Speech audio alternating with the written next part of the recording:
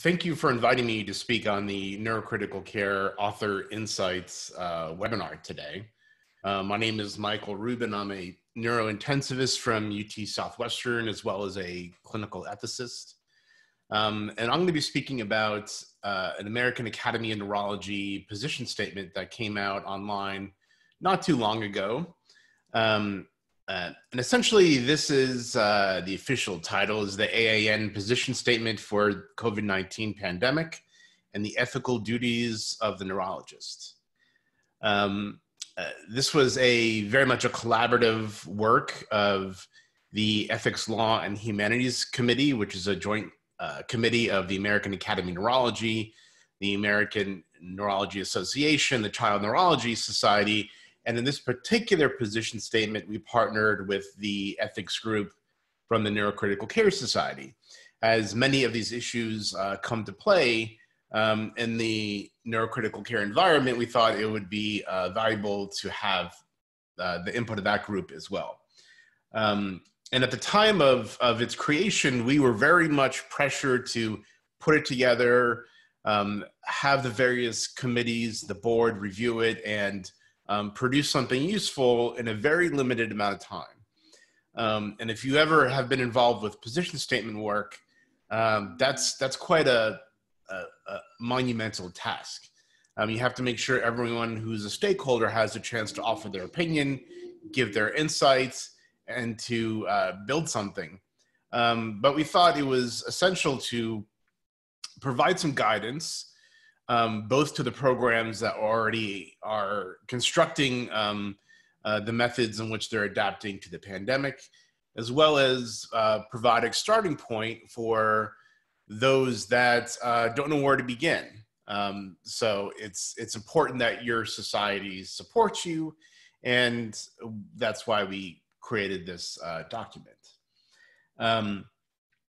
It turns out that the pandemic has surged again.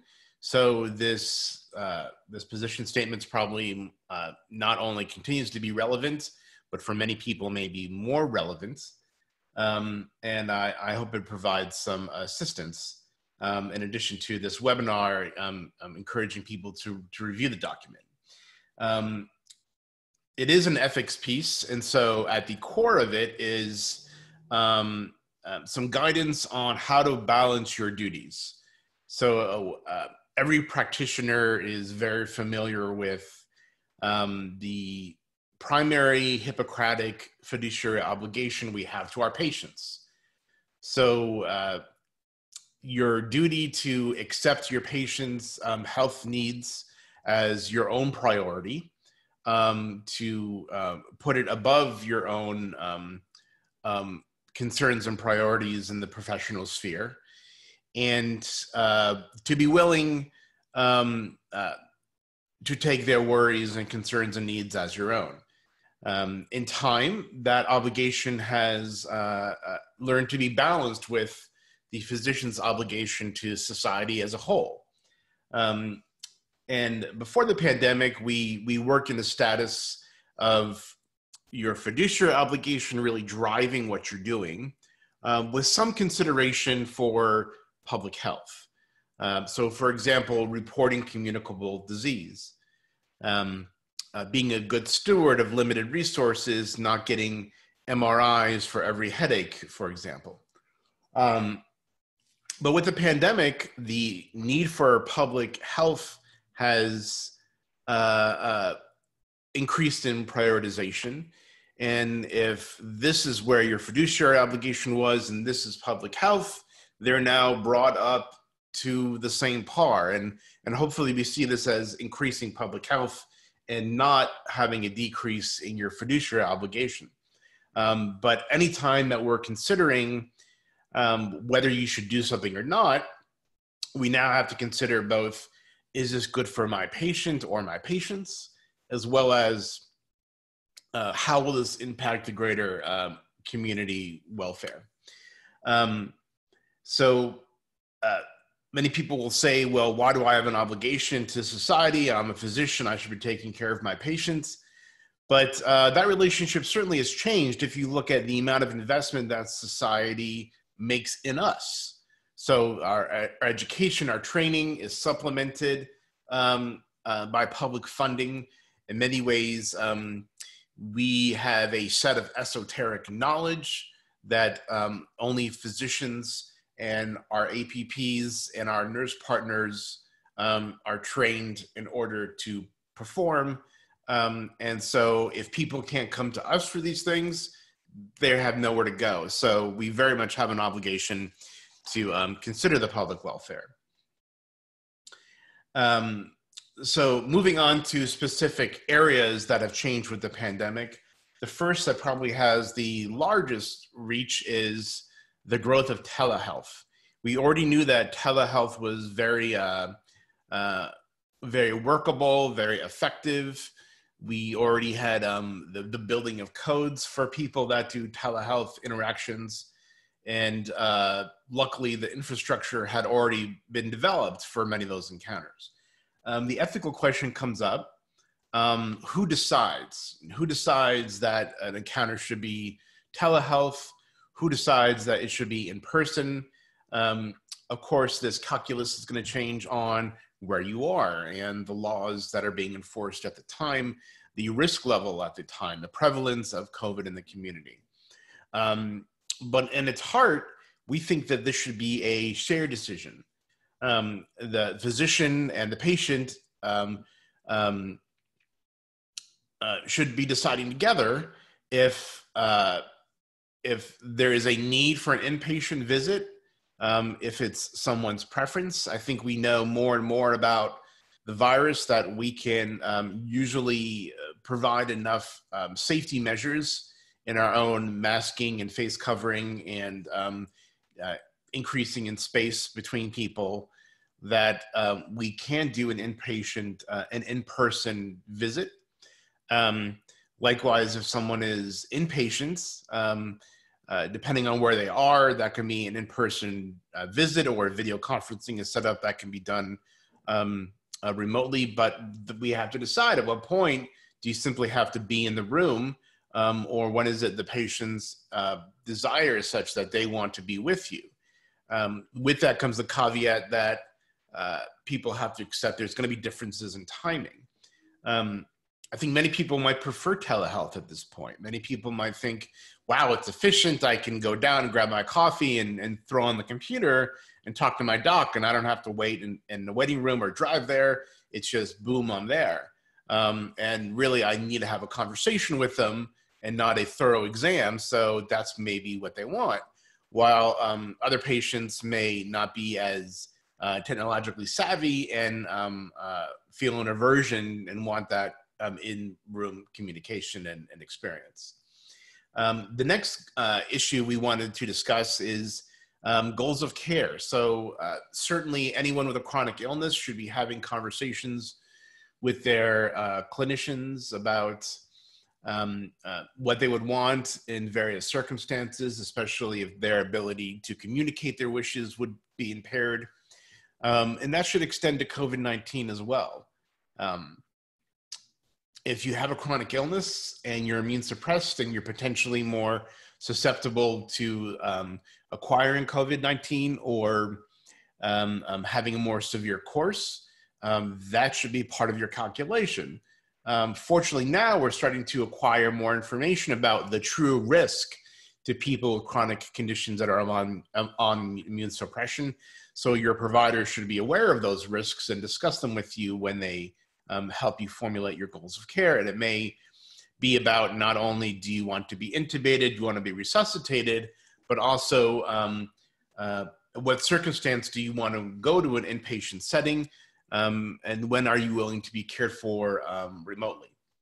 And another big issue that providers have come across, and it's much more in areas that are considered hotspots, is practicing medicine outside of your scope of practice, or perhaps it's better to say within your scope of practice, but not within your area of true specialty. So for example, this would be a hospital that is overwhelmed with COVID-19, and the pulmonologists and the medical group are overwhelmed on taking care of those patients. And so there's more stable medical patients in the hospital that need a clinician to help manage them. So many places have considered, could a neurologist do such a role? We have a background in internal medicine, at least a solid year internship. However, it's been a long time since many people have managed cholesterol, hypertension, renal disease, heart failure. Certainly, it's likely that neurocritical care providers could assist with this role in as much as we manage these things on a regular basis. But as far as your outpatient-focused neurologist, they may not be as familiar. However, if they are the most capable, if they are credentialed by the hospital, if they feel somewhat familiar, it may be appropriate for them to take care of these patients if they are the best option. Now, we strongly recommend in this position paper that if you're going to take such action, if a hospital is going to ask of us to work a little outside of our comfort zone, that they take on the burden of making sure that the patients are as stable as possible for that disease set, and that they're making sure that you're appropriately covered by state and liability protection, in as much as the hospital is making a decision not just for you as a clinician, but for the whole institution. So the key is they shouldn't ask us to do things for which we are not at least somewhat qualified and capable, and they need to manage the workload so we can take care of patients up to the standard of care for that specialty. As far as the role of tertiary care centers, they will often become a place where many patients with COVID will be brought because they do have expertise and they serve their community in the greater sense. So some might wonder, well, what about the role as a neurology-focused tertiary care center or a neurocritical care unit? Do we have the same obligation to society or the community that we're serving? And in short, I would say yes. Each hospital has to make sure that they're safe and they can keep their doors open and manage the patients that are presenting immediately to them.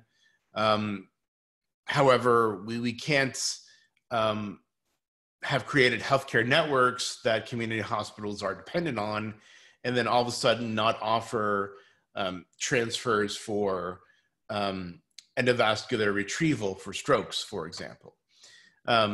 If they haven't built those systems already, to take them away would really be harming patients besides those that are affected by COVID-19. Now, it may be that they have to have additional steps of screening to make sure that they're identified whether they have COVID-19 themselves. If a hospital is not offering a particular intervention to their own patients that present because of resource scarcity, then it's reasonable to not also offer those to tertiary referral requesters. But if it is something that they can provide both to their local community, it would be ethically advised to continue offering that to the community in itself. On the topic, and this is the final thing that we'll talk about, of scarce resource allocation. So this is the worst case scenario when hospital resources have gone from usual practice to their contingency plans to a critical state, when there are limitations in available of ventilators or dialysis machines or ICU beds or clinicians or nursing staff. As much as we thought it was going to be all about ventilators, it seems that experience is showing us that there are many other resources, PPE certainly, that we may only have so much of. So what is the Academy position in this position statement regarding scarce resources? And there are many different protocols out there. First, we would say it's good to have a protocol. There should be some plan. Not having a plan is in itself just leaving things to first come, first serve, which will not allocate resources to those that are more likely to benefit. It will also lead to a tremendous amount of moral distress to the clinicians on the front end who have to make decisions in a rapid way without institutional guidance. So we think institutions should really help people, provide an external committee to offer them advice and guidelines on how to allocate resources, to regularly review how operations are being implemented in regard to scarce resources. The part that is most specific to neurologists is first to recognize that patients with neurologic disease very much have their own complexities as far as likelihood of recovery, likelihood of a intervention providing a clear benefit, and that neurologists should be very much involved in this process. So if they're going to consider allocating a resource to or from neurology patients, a neurologist should be involved in that policy development. The other big point with scarce resource allocation is what about those with severe neurologic disease that's going to hamper their ability to experience the world, have consciousness, their quality of life. Should those things be considered when we allocate scarce resources? Now, we have noted that we certainly understand why these things might be considered in an allocation protocol. However, we emphasize that there's so much we just don't know about a patient with an acute neurologic insult, what their life is going to be like later on. Will they recover in 6 months or a year? What is that life going to mean for that person or their family? And because our ability to predict those changes is so imperfect, that we would discourage using quality of life measures in regard to neurologic injury in scarce resource allocation. Fortunately, this has not had to be executed in any large sense, but we don't know where things may go. And so as terrifying it is to think about these things, it's better to have a plan than figure it out when the pressure is on and decisions are imminent. So the final thing that I want to leave our viewers and readers of the paper with is this is very much a discussion. The way we've done scarce allocation has changed in time with feedback from the disability community, for example. And I think it should keep on changing. We should go on our society web pages that have secure message boards and discuss these issues, share your experience, and contribute to the literature, write a review, write an opinion, say how you things are and how they ought to be. And with that, hopefully we'll continue to adapt, evolve, and make sure that we do our best to serve not only our patients, but also the greater community. So thank you all very much for listening today. I hope everyone finds peace, finds balance, and stays healthy. Thanks.